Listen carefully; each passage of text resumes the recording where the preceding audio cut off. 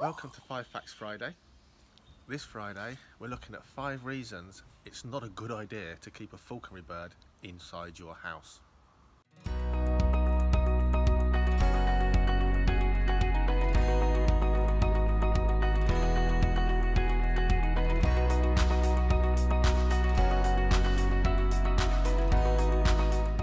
This video was inspired by one of our summers, Marco, and coming in here to clean out the Chilean blue eagle buzzard really made me remember Marco's comments and his tongue-in-cheek comment about 5 Facts Friday, why shouldn't you keep your bird of prey indoors.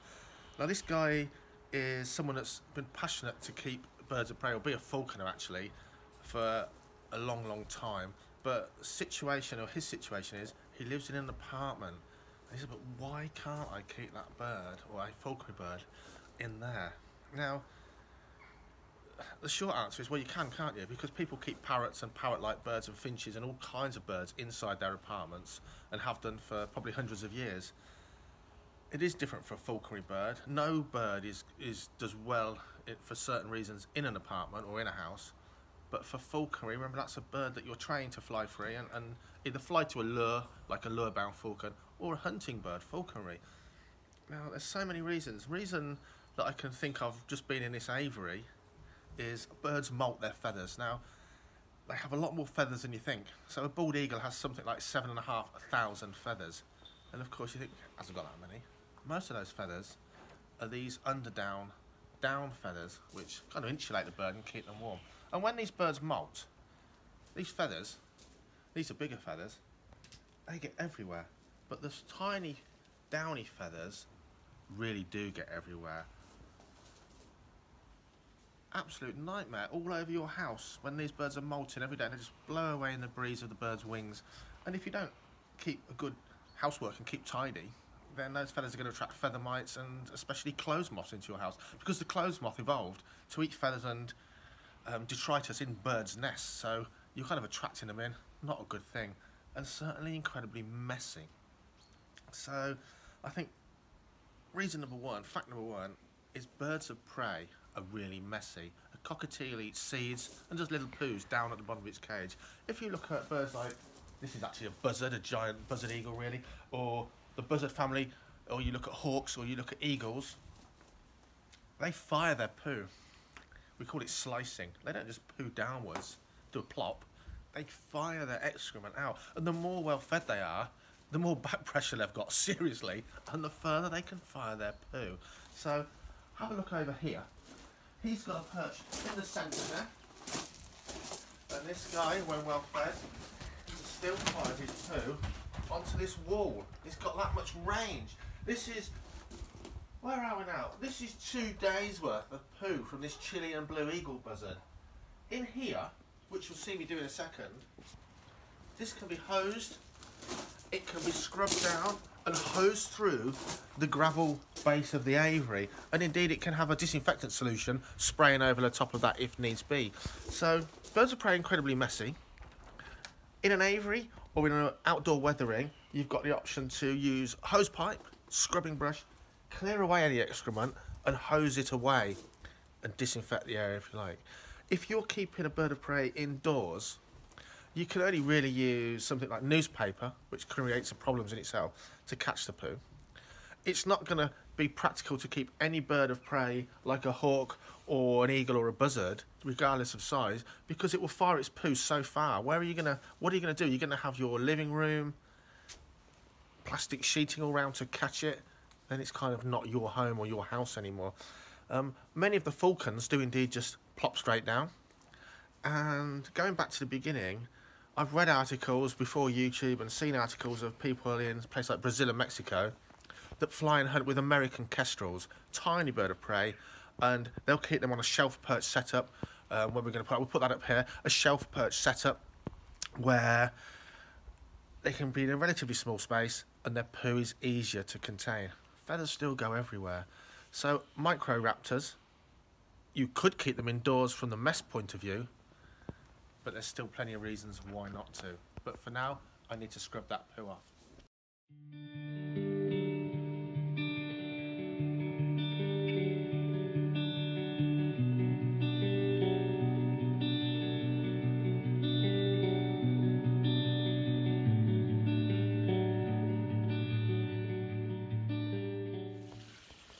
top feathers, mess everywhere.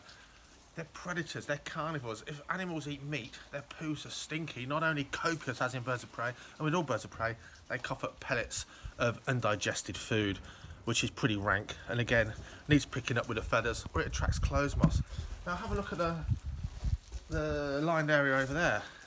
It's had a good scrub. Still looks filthy because birds of prey poo sticks like poo to a blanket. It doesn't matter in here, it's been cleaned, and it's been hosed down and washed away. Do you want to look at that in your house? If you get that on any part of your enclosure area, wherever you're going to keep that bird of prey in your apartment, it's going to look pretty rank a lot of the time, unless you get it just right, or you're going down to something like an American kestrel for sure. And again, it's going to smell. It smells. They poo all day long. They don't just do a poo once or twice a day, maybe like a dog.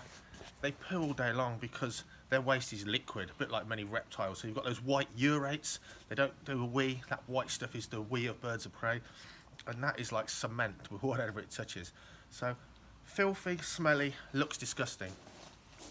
Importantly also, these feathers aren't just annoying, because birds produce feather dust, and feather dust helps their feathers and keeps their feathers healthy, and they're producing it all of the time. That feather dust is a seriously bad thing for your or my lungs. It's incredibly bad. You've heard of cysticercosis, lung disease that often parrot fanciers have. And another one is pigeon fancier's lung. It's the same thing. You're getting that dust down your lungs. It's a bit like getting asbestosis. It's incredibly damaging to your lungs and can cause COPD and long-term lung infection that can be fatal. So you've got birds in your house producing all this dust, and this goes for all birds. People, I would never have a parrot in my bedroom. Really bad for you, and people keep them in their bedrooms. This dust is being produced all of the time. It is seriously bad for your health. So fact number 2, it can be bad for your health, keeping birds inside. Flipping that around, fact number 3, it's adverse for the bird's health, because a falconry bird, it needs to be waterproof. And it has like most birds, an oil gland, a preen gland, and it takes a drop of oil from that gland and preens it through individually through its feathers, oiling them and waterproofing its feathers. Now, a traditional falconer puts his birds out to weather. So when you see our birds out on their bow perches or their block perches in the sunshine, having a bath, equally they'll be sitting there, unless it's freezing, in the rain for certain amounts of time. They're out to weather, they're being weathered. And that means they respond naturally. They oil their feathers more because they know they don't want to get wet, and the rain encourages them to do so. Birds kept permanently indoors usually have really poor waterproofing.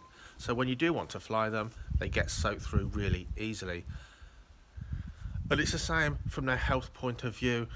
Ultraviolet. Now, any lizard keeper will know that ultraviolet rays from the sun are incredibly, and people that keep tortoises, not so much snakes, but for reptiles, the ultraviolet rays of the sun, certain parts of the spectrum, are critically important for their manufacturing vitamin D, which means they can assimilate the calcium they eat.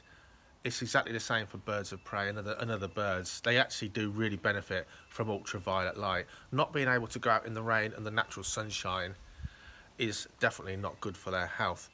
I'm going to come out of here and I'm going to talk about fact number 4, why you shouldn't keep a bird of prey indoors, or why it's certainly a difficult idea. Can't be doing this in your living room. Now, fact number 4, if you look around the Falconry Centre, our birds are either tethered or they're kept in open-fronted, free-loft mews, and what these birds have is visibility of the sky. They see lots of other birds, including nowadays lots of other birds of prey. They've got open-fronted. They also have a swing perch right at the front, so they can come right near the front, and they get to see people and strangers, dogs, prams, more dogs, aeroplanes, wildlife, as part of their daily routine. Lawnmowers, tree cutters, it's all part of their daily routine, and it actually gives them quite a lot of stimuli, so they're not just sitting there getting bored. And it also means when we go out to fly them, they're manned to these things. It's a falconry term. Manning means to get your bird used to all of man's things and man's world. It's a sexist term, but it's an old term. Woman's, if you like. But it's to get used to people's environment, because our falconry birds work within that environment as well as out in the countryside. So if you keep your bird indoors all the time, it gets none of that stimuli. It might see your dog, it might see your cat, and the cat might have a fight with it, and they might both get injured and die. Another reason not to keep them indoors, bonus fact. But by keeping it indoors all the time, on a daily basis, it doesn't really get to see much going on, only you. So when you take that bird out to fly, the world can be quite frightening. Imagine someone institutionalised for many, many years, suddenly being dropped off in a town centre. Overwhelming stimuli, and it can be like that for your bird unless you put an awful lot of time in manning the bird physically with you out and about. It's leading a very sheltered life. It can get bored. Clever birds of prey, now birds of prey aren't clever like parrots or ravens, but intelligent species of birds of prey such as harrisawks, once they're bored, they'll do exactly what a bored parrot will do. They'll systematically start picking and plucking their own feathers until areas of their body are bald, and they'll never let the feathers grow back. It becomes a self-harming habit through boredom and lack of stimuli. So for sure, a real downside is that bird is lacking environmental stimuli. Not good for it mentally or physically when you're flying it outside. Now, a really important thing, fact 5 if you like, is that the stuff we use in our house compared to the fresh air outdoors can be incredibly toxic to birds of prey. In fact, forget the prey, it can be incredibly toxic to birds. So simple everyday things that you wouldn't notice will kill birds in your house stone dead. Things like air fresheners can be incredibly toxic to birds, certainly over a period of time. Birds' lungs, if you don't know, birds' lungs are way more efficient than mammalian lungs. So any pollutants in the air will kill birds before we've even noticed. Hence the canary in the old days going down the mine shaft. The canary would die from noxious gases before the miners even had any difficulty, early warning. So if you're using a Teflon frying pan and you burn the pan, it releases Teflon gas. Absolutely fatal to any birds in the area, in the house, seriously. Doesn't have to be in your kitchen. If you're using a hairdryer and it overheats, many of them now have Teflon elements, produces the same effect, kills any birds in the house. You won't even know it's there or exists. And certainly again, things on a slower term, air fresheners have proven to be really bad for a lot of bird species. Again, it's affecting their lungs on a slighter, lower level. So the health risks for the birds actually can be quite high. We've talked about some before, and there are of course other health risks, aren't there? There's, have you really seriously got cats and dogs? Now, my dogs don't bother my birds, but do your cats and dogs interact with that bird in the day? You've also got things like children and guests. You know, these things, the bird can't be protected or sort of housed away from the goings-on of family life. Anecdotal story. I had an American kestrel, it was my son's, and I had an outdoor reptile room. Now, many years ago this is, I built it an indoor style. We'll put some on the screen, I think we already have, of an indoor shelf perch setup for an American kestrel. And I thought, do you know what, the UK winter, it was a really, really freezing winter, very tough on any small creatures, warm-blooded creatures. So I thought, do you know what, I'll build him a shelf perch in the corner of my reptile room. Went in one day, the bird was dead. It was hanging off its shelf perch. Now, the leash length meant it physically couldn't hang off of its shelf perch. Hanging upside down, soaking wet. My brain just went completely blank. I just stared at this poor dead bird, pondering how I'm going to tell my son Kyle. And as in the fuzz of blankness, I noticed one of my python's cages, enclosures, was slightly open.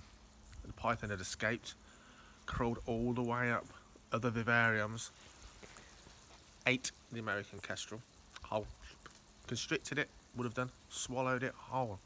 And then as the python fell off the shelf perch, which was about this big, to go off somewhere else, the leash of the bird pulled the poor thing back out of the python's throat, stone dead.